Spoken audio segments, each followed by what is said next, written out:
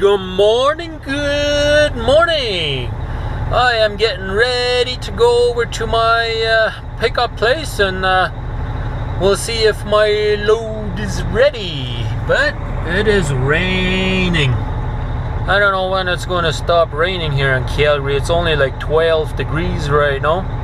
It's like cold. And you go outside, you almost need to wear a sweater or something because it's getting cold. So let's go over there and see if we will have good luck today and see if our load will be ready on time, and if it is, well, good for us, right? So let's get over there. Here we go, guys. We have finally gotten our load. It's 3:30 in the afternoon already, Manitoba time, so 2:30 Alberta time. We're finally getting out of here.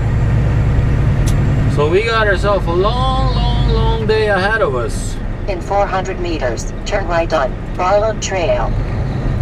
We got 1,122 kilometers to go to Brandon. And we'll see how I feel tonight, but we might in 200 go meters, straight turn through. right on Barlow Trail.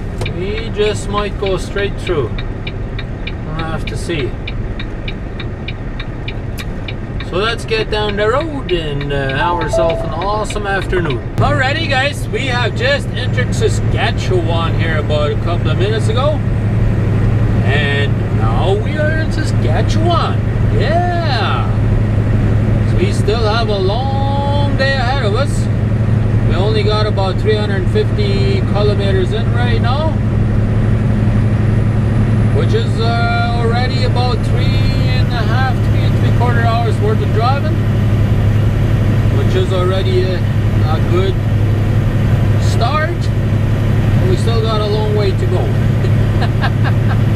We actually got 769 kilometers to go yet until we will be in Brandon. But I figured I would talk about something that I have come across here lately. And that has to do with the YouTube and Google Plus and all that stuff. And some of the things that I have discovered is that if you are on a cell phone, especially on the iPhone or whatever, I'm pretty sure they're going to have this on the Android system as well. But if you are on a mobile device, iPad, whatever, you know, if you have the YouTube app installed, you will now be able to hit that little bell. If you see on the top of your screen when you're on the subscriber page or whatever, you will see a little bell in there now, and that will allow you to get notifications from your subscribers. If that subscriber uploads a new video, you will be notified immediately. Usually within a couple of minutes, you know. Not like you will have to go and check that subscriber to see if they got a new update, you know. So that would be really cool if you guys would do that on your app. You could click on that little bell there when you are in my channel, so that you get your notifications immediately when I release the new video.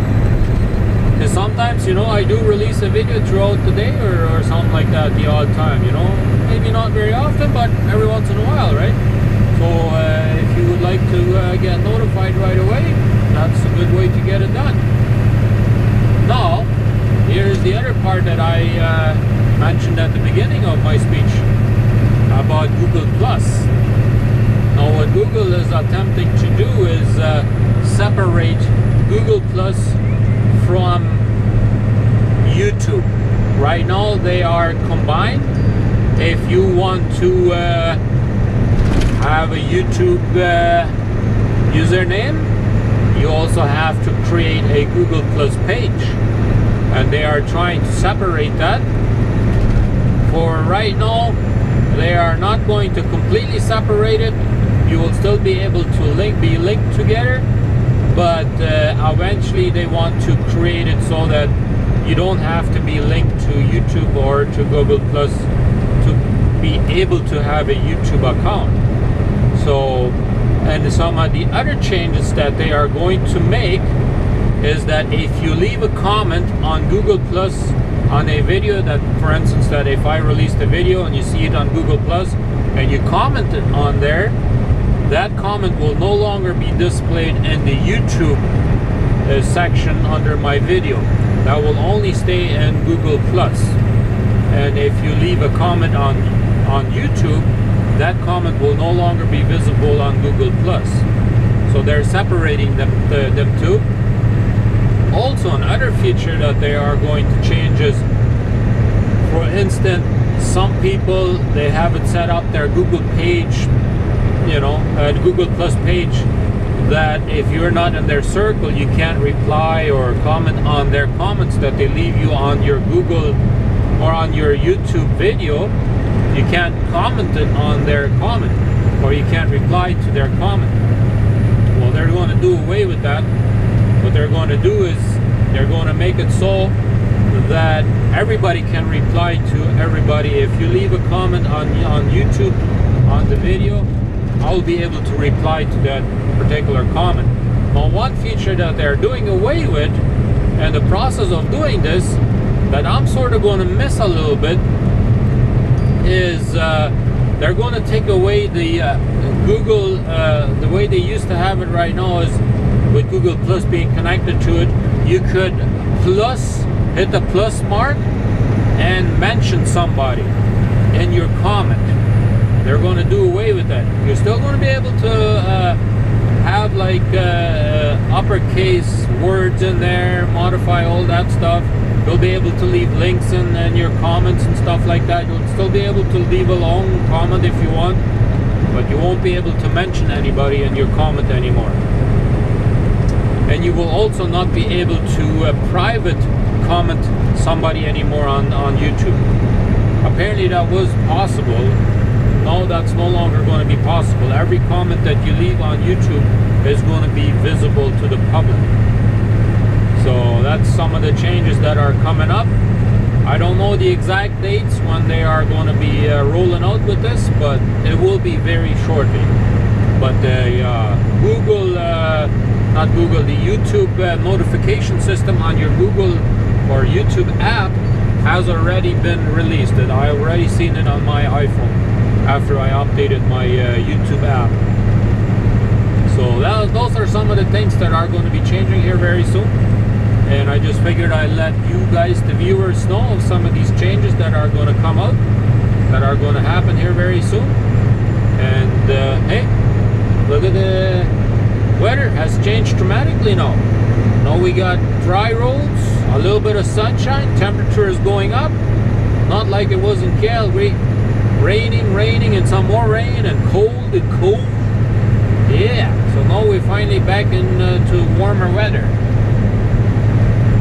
But we're gonna have to drive late tonight, so I figured I'd get a little bit of a video done today because, hey, face it, at night it's very hard to film anything, you know. Not much you can see. I might not even be able to do picture-in-picture because you won't be able to see me.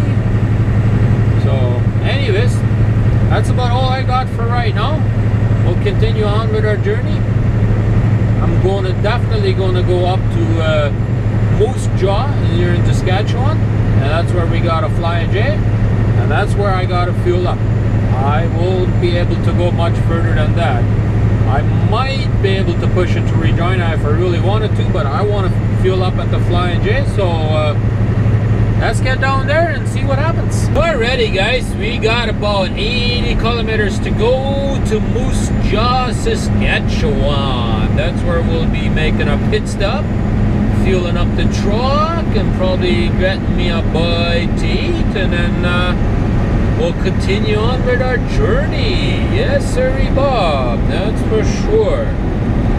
But the sun is almost getting ready here to go down, and so we won't have much daylight after this, so figured I'd do a little bit of a clip here before we go to bed. And I mean, we won't be going to bed here anytime soon, but before it's all dark, before we can't be doing any recording anymore, so figured just do a little bit of recording here before we can't do it anymore because it's dark. So Anyways, we'll put the hammer down there towards Moose Jaw. We'll fuel up and have ourselves a good night, you know. Well, guys, we made it to our destination here in Brandon late or early this morning. About 3:45 we made it up here, and we got unloaded here pretty much right away, almost right away. And so I went over here to this little Esso truck stop here and had me a good night's sleep, and now we are back up again. So I figure I'd just close the video for today and get my logbook started, and then we'll get home. We'll go deliver this load in Winnipeg, and then we'll go home. So thank you guys for watching, and we will see you on the next one.